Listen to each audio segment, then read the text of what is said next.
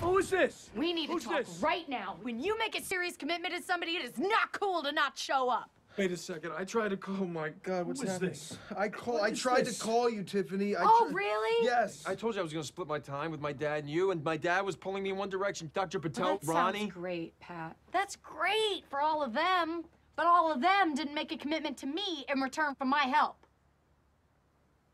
I'm Tiffany, by the way.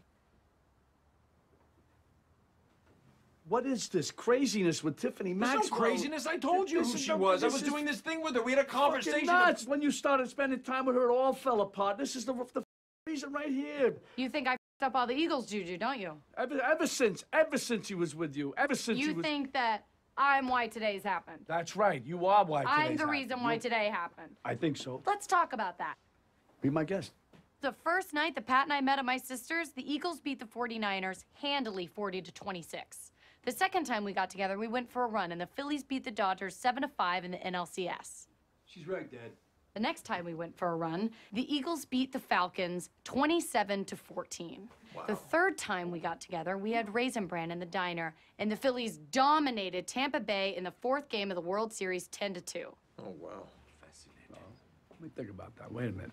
Well, why don't you think about when the Eagles beat the Seahawks 14-7? He was with you? He was with me. We went for a run. Really? There have been no games since Pat and I have been rehearsing every day, and if Pat had been with me like he was supposed to, he wouldn't have gotten in a fight. He wouldn't be in trouble. Maybe the Eagles beat the New York Giants.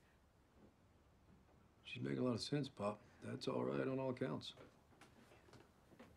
Does anybody here happen to know what the official motto of the state of New York is on the official seal of the state of New York? Huh? Anybody? Do you? Do you know? No. Excelsior. Look it up. Really? What? Yeah. Excelsior. Oh, Pat. Not that I give a about football or about your superstitions, but if it's me reading the signs, I don't send the Eagles guy whose personal motto is Excelsior to a Giants game, especially when he's already in a legal situation. Unbelievable. Wow. This is unbelievable. How did you know all that stuff? I did my research.